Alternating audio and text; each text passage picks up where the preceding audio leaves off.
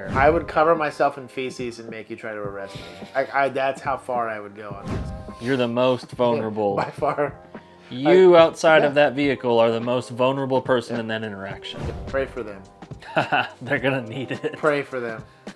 When I'm trying to control your movement, it's because I'm trying to lower the amount of stress I'm under so that I'm not trying to leave you at the mercy of my split-second decision making. Right. So, what is going on the internet? And welcome back to Only Cops. I am Josh, this is Bill, and we are going to show you another Officers React episode. Today, what we have on the docket is, what's it called? Switched? Breaking barriers. Breaking barriers. And this is a show where they decided to take police and civilians and have them trade places. So we're going to go see how this testing environment was and try to give some feedback from police officers. Can't wait to see civilians handle police interactions. And I'll preface this. I think what's unfair about this scenario is one of two things. One, the civilian in this instance is completely safe. It's a training environment, so it's very hard to simulate the real stress and fear of doing the actual job. Also, what's working against the civilian is they have none of the training or the experience that most of these police officers that are dealing with. I will say this, rookies are not that much better than regular civilians. However, you see a lot of, I think it's kind of like comparing, you know, the center and the quarterback switch places. Like, yes, do they both play football, but they have very different jobs, and all of their training is so, like, to a certain extent, I think it's a good idea show them how it actually feels to do the job. Mm-hmm. But I do think it's not a terribly fair comparison to show competency. So I want to give a little bit of leniency to the civilians in this instance because they lack, like I said, the training and the experience. I don't give leniency. He goes, I don't give leniency. I've been talked to. Oh, 100%. In some terrible ways by civilians. 100%. So 100%. Oh, that clearly went poorly. What happens when you switch the roles of police officers and civilians? Well, today we're going to find out on this episode of Switch. Let's go. I'm already going to tell you right now what they're not doing is getting them, like, constipated from eating a bad meal, yelling at them for a few hours, and then making them look at social media for days on end that are talking shit about them. Maybe under that context, I believe it. But know what it's like to be in the day in the life of it. But I will say this. I do like the scenarios, but I'm going to give some credit to police officers that they're not fully contextualizing the experience. We'll keep going. Forces like, what tools they have at their availability, but at the end of the day, we're going to put them in the shoes and allow them to make their real life decisions that are being made every single day. So stick around as you guys watch this episode of Switch. That's true. Simulations really suck in the cold. Yeah. What we want to do is we want to kind of go over some of the use of force protocols that we utilize in law enforcement or an officer uses anytime they use force. And so today we're going to be utilizing simunition rounds. Trevor, go ahead and explain to us what a if they don't have any firearms training, they also don't have that. Yeah, simunition round is kind of an overriding term for a paint projectile out of a firearm used for training.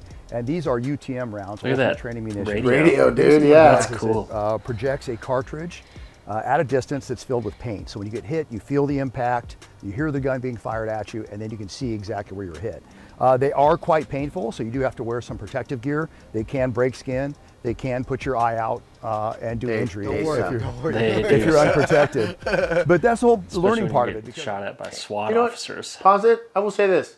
I was about to say, we were in academy, and when we had to do force on force, we're getting shot at by SWAT guys. Like, not cops. No. Like, guys that do nothing but, like push-ups, power cleans, and shooting. SWAT officers who were so good with these simunition guns that they could shoot your fingers that weren't covered by the glove. They could shoot that part of your finger when it was 40 degrees outside in a big concrete range. Yeah, it was pretty hurt like hell. Yeah, it hurt. Because your gloves only covered, like, the top knuckles here. I'm going to walk back. They would shoot. Yeah, I'm going to walk back a little bit of the leniency I gave on them because we had just as bad a scenario given to us where the skill gap between us and who we were going against was just as fast. Yep. Yeah, you're right. I'll think, okay. Also, these aren't like de-escalation scenarios. These are like that's true. Force on force, like. So let's see how they do. Yeah. Good luck. So we got a few people out here. Trevor, Miles, and then Sed is on his way. So we also have some police officers out here. The show is called Switch for a reason. So we're Pray gonna for switch. them. They're gonna need it. Pray for them. There's so much pent-up frustration. Yeah. If I was asked as a former police officer to run one of these, I would be the 100%. biggest of trolls. I would be there. I would cover myself in feces and make you try to arrest me. That's how far I would go on this. I'd be, oh, really? You want to know what it's like to be a cop? I don't know if I would go that far. I would definitely have fun shooting you in the face. With a simunition round. Or just being like really disrespectful, and the second they say anything back to me, that's it. That's a lawsuit. Yep. Yeah. Wow, you're a real piece of shit. Yeah. I'm gonna go tell a guy that's like grew up in a poverty-stricken neighborhood that he doesn't know what it's like to be me because he's just a racist cop. I love it. You're really getting into this now. I can tell. I'm here for it. Let's go. So this is what we're going to do today. So you are just pulled this vehicle over for a vehicle code violation. They gave him and what PC? you're going to do is you're going to walk up and contact Mr. Martin. They need a yeah, they need help. He's going to be sitting down. You got a good detention. You got expired registration, ask him for his driver's license, insurance, whatever you need. Have dialogue with him. All right. So the key things to remember: obviously, you got your radio if you need to call for backup. You have a taser right here. If you need to use a taser, pull your taser out at him. Say taser, taser. And then he'll know to simulate either being a successful taser deployment or not. You have a baton here, so you can pull that baton out. It's the same baton we use. Use that baton Those things physically hurt. against him. It's soft, so it's not going to hurt him. And you also have your firearm.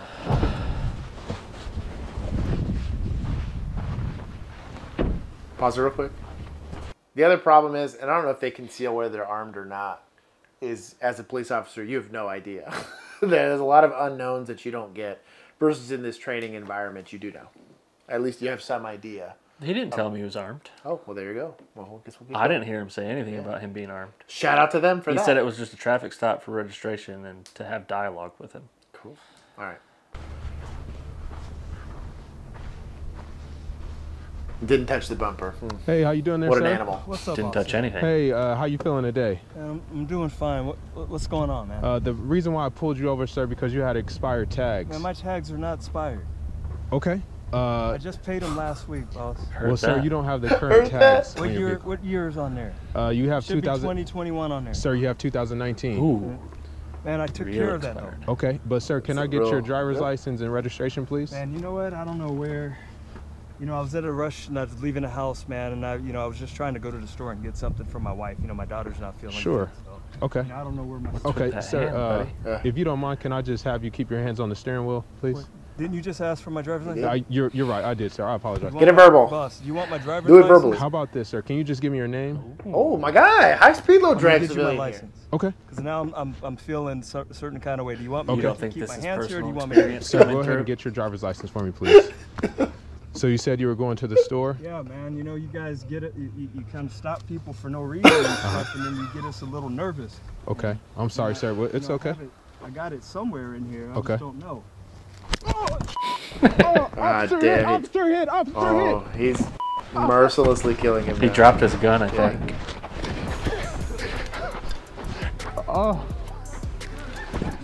They're all laughing. The at other him ones in are the back, laughing. Yeah. Hey, good luck. You're up next, my guy. Yeah, dude. His gun fell out of his chest rig. All right. How you feel, bro? Brother, I'm gone. I'm in heaven. You know what? And sadly, as funny as it may sound, but sadly, bro, that is a reality for some police officers. Let me seeing this ask, traffic, is there huh? anything else that you 100%. could have done that you think you could have did better on that? Get him out of the car. You know what? I don't think there's anything I could have did different. I mean, I thought I had a good view on his And to be hands. honest, unless you had a backup officer that a passenger side approached, You'd have you never wouldn't seen done it. anything different. Yeah, you would have I never mean, seen it. And as quick, as quick as that draw was, he was pointed and had already cranked 3 rounds off Yeah, before before the you guy even even noticed. flinched. Yeah. Before he even realized it was such a... And what's cool, and this is what's shady, just so y'all can know, and this is part of get you into the, I guess, call it criminal minds session here. He lulled him into a sense of safety by guilting him about not telling him what to, like changing what he told him to do. Yeah. And that is absolutely a tactic somebody that wants to do you harm will do. That's pretty They'll smart. shame you for doing what you're doing for safety. They'll shame you and try to convince you you're doing it because you're racist or you're Yeah. whatever. If it's for safety, it's for safety. I don't care if they don't agree with your reasoning or not. You're doing it for a reason. And had Had the game been, the rules of the game been, you keep your hands in the steering wheel, and if you don't keep your hands in the steering wheel, I'm going to point a gun at you. Yeah. You might give him 1 on that, because it's kind of a stressful thing. Yeah, but you need a good reason to 100%. be making demands like that. 100%. But like you can't know because it's registration. Mm-hmm. It's not like it's a felony warrant on or whatever it is. Yeah. Totally so different. Like, there's very small things you can do, but ultimately you're at the mercy of people for the most part, and you were definitely behind the gun on that. But I want to see more people get shot. I like it. We'll keep going.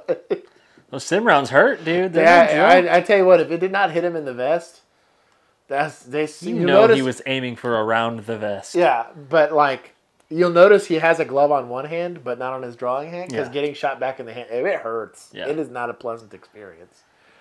I bet he came around that car and pop just a couple times. 100%. Get him in like the leg, the fat part of the leg. Yes. Ooh, like your hamstring. Yep. Yeah, they hurt. And I just wasn't expecting him to pull out like that. I wasn't expecting that at all. Okay. And I mean, like, just thinking about it, like, he was in the glove compartment, but then he had all the papers, so then the papers was like a distraction. And so the firearm, I think, was on the side. So I'm thinking he's grabbing for the paper, but then as soon as he turned, I thought he was going to hand me the driver's license, but he handed you a ticket to Jesus. Did you ever see the gun? No, I didn't see the gun. It was too late. And then the thing that bothered me the most is how I fell down. He definitely put a few more on him. That was a kill shot right there. So I'm glad you brought that up, because that's one of the things when we talk about to officers, we're training officers, there's this phrase that we call stay in the fight. We say that all the time. Because at that moment in time, when you're on the ground, you're now fighting for your life. Got a stupid radio in his hand. Yep. And you can't sit there and just kill over. Because sometimes these suspects, they don't care. Kill you. They are trying to bring the fight to you. They're there to kill you. So at that moment in time, when we talk about being prepared and always having a plan in the back of your head to respond, it's for moments like that cause you to get up, look around at your surroundings, and get back in the fight. There's so many different aspects of a video. Yep, for shame. What happens if there's 4 That's why they moved the camera angle. The big reveal is this. This scenario actually happened in Las Vegas. An officer, a Vegas Metro officer, was doing a stop on somebody. He was actually talking to a guy in a lifted truck, and the suspect, just like Said did, was distracting him, looking around, reaching for stuff, fumbling, and he pulled a gun out just at that officer and flipped it, just like he did in this scenario, and he shot the officer in his lung. Now, gratefully, they were able to drive that officer to a local hospital and save his life, but that actually happened in Vegas. Yeah. Happens instantaneously. So the amount of trauma that this poor civilian guy here is experiencing, we had to sit in an academy and watch like hundreds of videos. We had a full week of cops dying. We had that full week. Was a guy like a damn M14 that he not only shoots the cop, he then runs up on him and finishes him off. And you have to listen to this guy scream for like 3 minutes. They didn't let us stop it. Some of the corporals had to leave because they're like, I can't listen to this shit. I'm going to act like I've done the thing. And I can't. We had to sit there and listen to this man plead for his life as a guy finished on the emptying radio an M14 at him. Ugh. Them streets are a brutal fucking... It's a very different... I can't express to you, if you've never experienced that much danger in your life, how much being in that environment changes you as a person. And the fear of it, it's real fear. Like, it's not like me being worried about aliens coming. It's like I click on the news and I get to watch an officer that was on duty at the same time that I was get shot at. Or listen on the radio while I'm hearing another officer get shot at. Or getting beat to death. Or something crazy like that. Get hit by a car. Getting hit. We just had an officer recently in our department that got hit by a car. And every single time you put on your stupid reflective vest and do whatever, it's very real for police officers, and it's ever present.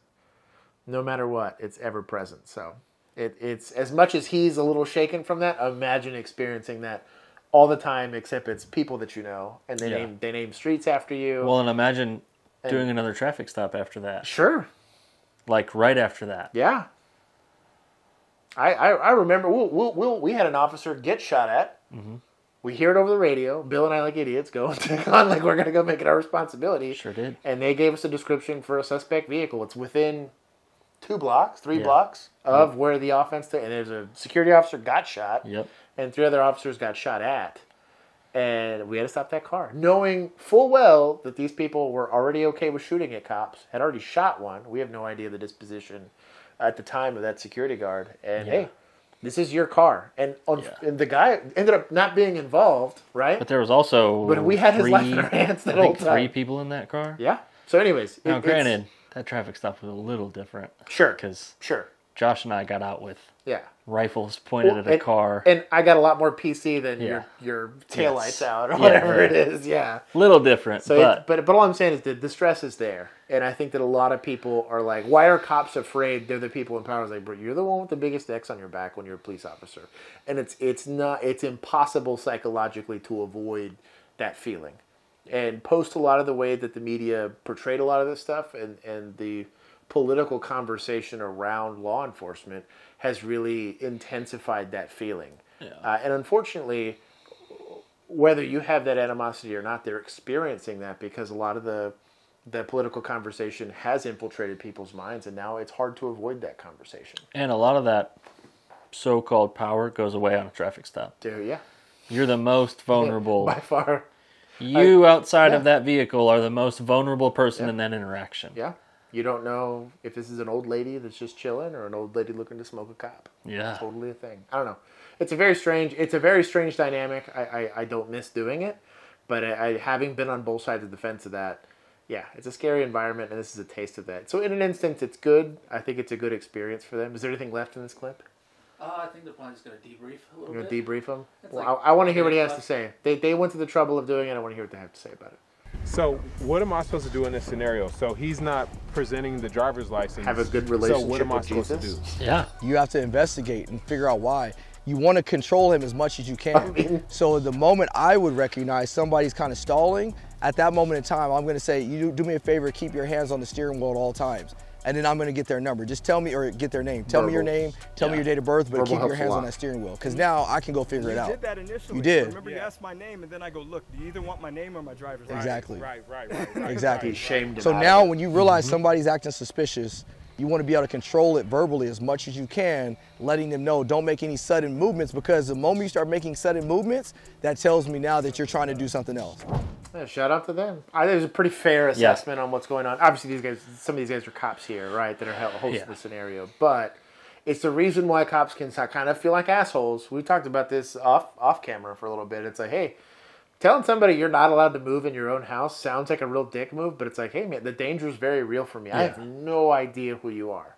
The city knows I'm here. The city knows my name. They know where I live. They know that I was the officer dispatched to this call. So if something shitty goes down here, I'm wearing this no matter what. Yeah. You might be able to shoot me in the face and leave, and they have no idea who I'm dealing with. So when I'm trying to get you identified, that's the motivation behind it. When I'm trying to control your movement, it's because I'm trying to lower the amount of stress I'm under so that I'm not trying to leave you at the mercy of my split-second decision-making. Right. So thank you for hanging out with us. That was a really good scenario, actually. That's a pretty realistic. We got some. This is pretty awesome training. That's a pretty good. It's a good traffic stop. It's a very. I probably participated in well over 1,000 of these things, whether they were mine or backing somebody on somebody else's, and then doing it at night. And in training. Yeah, Yeah, and doing it in training and way worse. If they had done this exact same scenario at night, oh, could you imagine those windows? there's Those a back whole windows other at level. night? You're having to hold a flashlight now. When you're doing this whole nonsense, it's complicated. Yeah. Even as a back, it's hard. You're like, hey, you need to Sometimes roll it's down. worse as a back. Yeah, because then you're under. Because you're like, yeah. You don't really care about the verbal interaction. You are just like, is Eyeballing. there anything that resembles a weapon? Yeah. Especially at night. So, Ugh. anyways, it's a good scenario. I'm glad that these people got to experience some of this. You get to kind of open some eyes that these guys went to the trouble of hosting this type of thing. But if you guys want to see more content like this, go ahead and subscribe to our channel, like and share this with other people that you think might appreciate this as well. If you guys are super interested in what we're doing, you can join our Patreon group for as little as $1 a month. That gives you access to our Discord. Our Discord is where we do like all of the things. You guys get pretty much 24-hour access to producer Juan, Bill, and myself, and the rest of the people. You can even troll us. Yeah, you can troll us a lot, actually. More all than the in the time. comments. 'Cause Yeah, it's you want to know I see it and make sure that I'm the one seeing it, go join our Discord. But anyways, that's how we also decide on the 2 days a week that we go live. We do Tactical Tuesdays, and on Thursdays on 7:30 Central Standard Time, we typically do body cam breakdowns of real police interactions as opposed to simulated ones. And we get to interact with people there. So until next time, thank you for riding 2 Man with us. Peace. Cool.